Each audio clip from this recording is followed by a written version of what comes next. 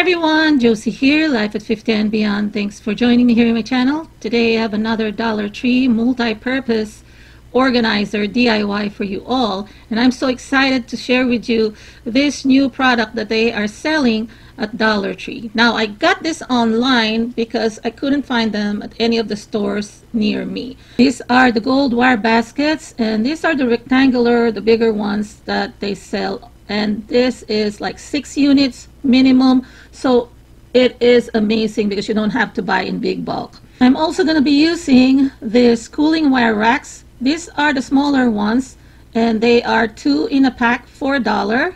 I will be using 3 pairs of that, and I'm going to be showing you later that I'm also using the longer or bigger ones for the backing, but you can certainly use 4 packs of the smaller cooling wire racks. Now I'm also going to be using, to assemble this, my favorite tools or materials, the zip ties, and I got that also from Dollar Tree, and also my handy dandy glue gun and my handy dandy Dollar Tree scissors, which I will use to cut my zip ties. So let's get started.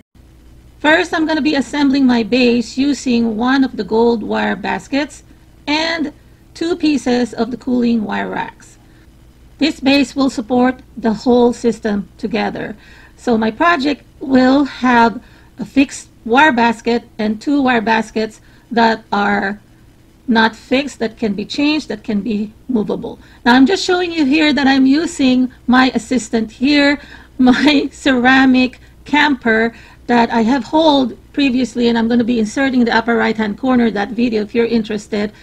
I'm using this to support this wire rack so that I can tie it without it falling off. You can also use clamps or binder clips, but I find this really helpful to lean on something that is heavy duty that will not topple. So what I'm doing here is I'm just aligning the basket to the bottom part of my wire rack. I position it where it is matching the narrower part of the wire rack. And then I'm going to be tying my zip ties. I'm going to be putting 3 zip ties here, 1 on each end and then 1 at the center, but you can certainly add more zip ties.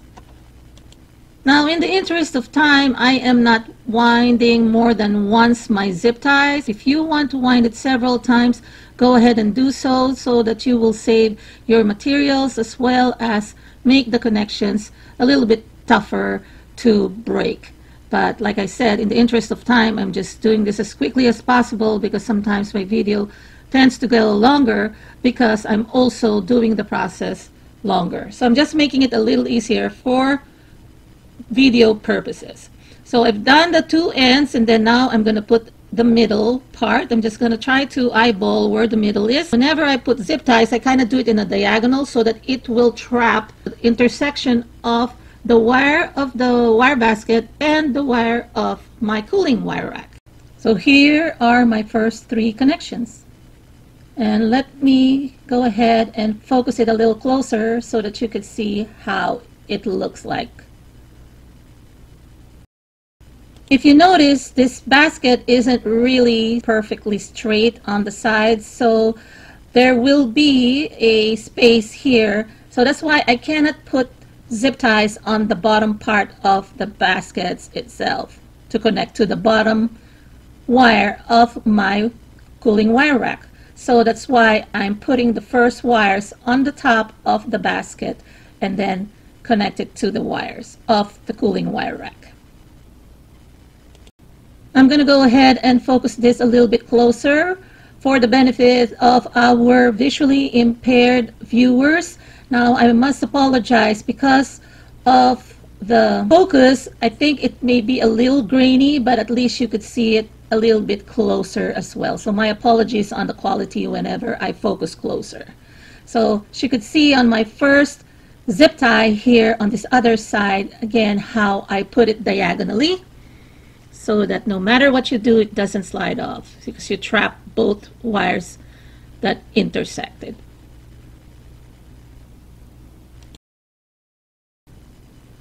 So basically I'm just repeating all the steps that I've done on the opposite side, and here it is.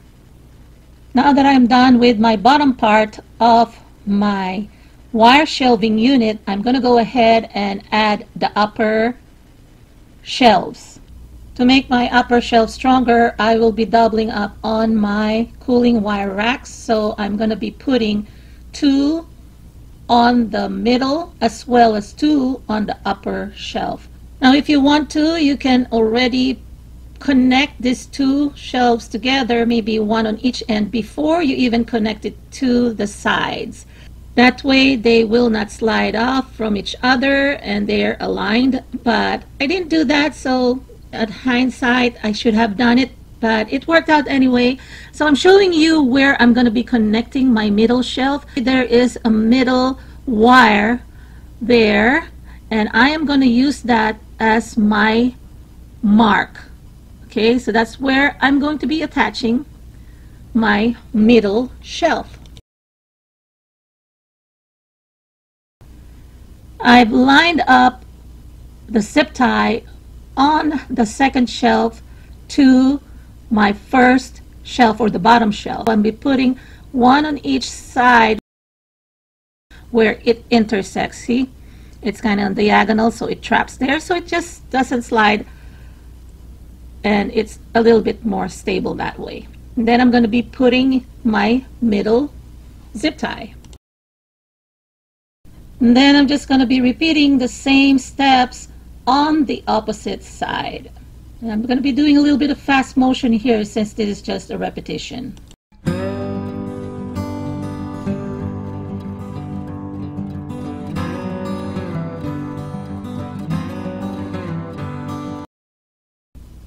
Okay, so here's our second or middle shelf connected.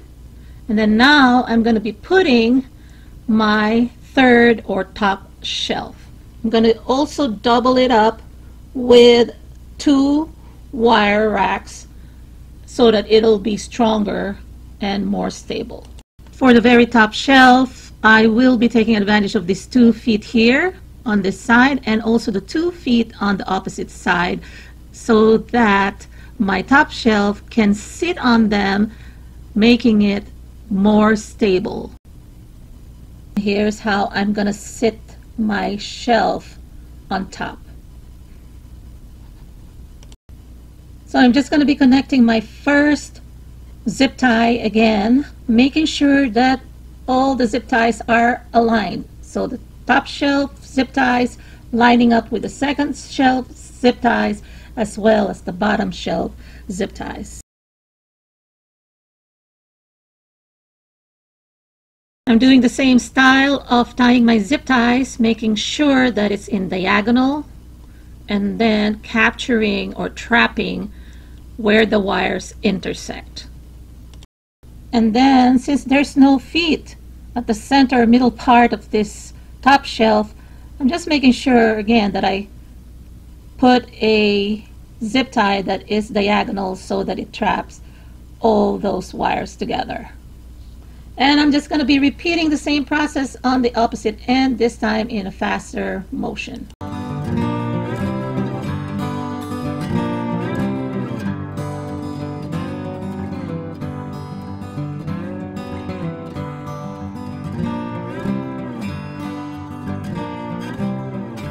Okay, it's still wobbly. It's because I haven't placed anything at the back. So this is where 2 more wire racks will be helpful. Got these 2 wire racks. This one is taller and it doesn't come in 2 in a pack, maybe because of the size. So I'm just going to use 2, overlap them, and then tie them with my zip ties. I like the fact that it's taller. It will catch my basket or whatever I'm going to put. It'll be catching it even if I push it towards the back, and it will not be at the risk of falling off. So just line them up with the shelves that I have put in place, making sure that I have the right width that will cover the entire back or the sides not protruding. I'm just going to be putting my zip ties, 1 on each end.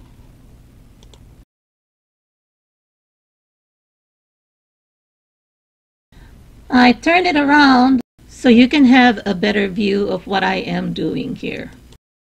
Since these two bigger wires are overlapping, I'm making sure that they are aligned.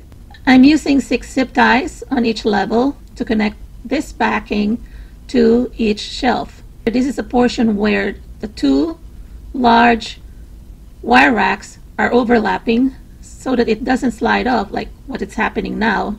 I will put it in place and secure it with a zip tie. So like I said earlier, you can add as much zip ties to make this stable, to make this stand straight, to make this stronger.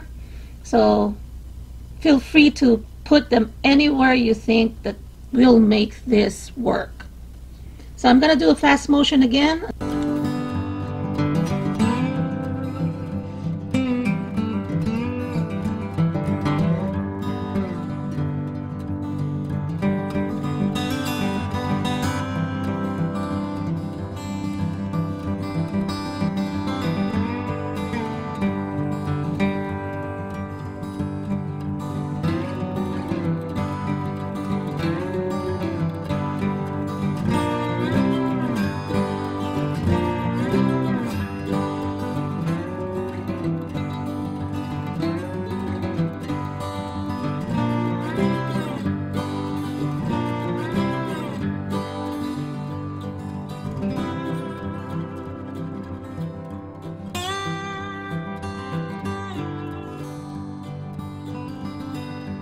Okay, so my shelving unit is done. I'm just adding the 2 wire baskets that are removable.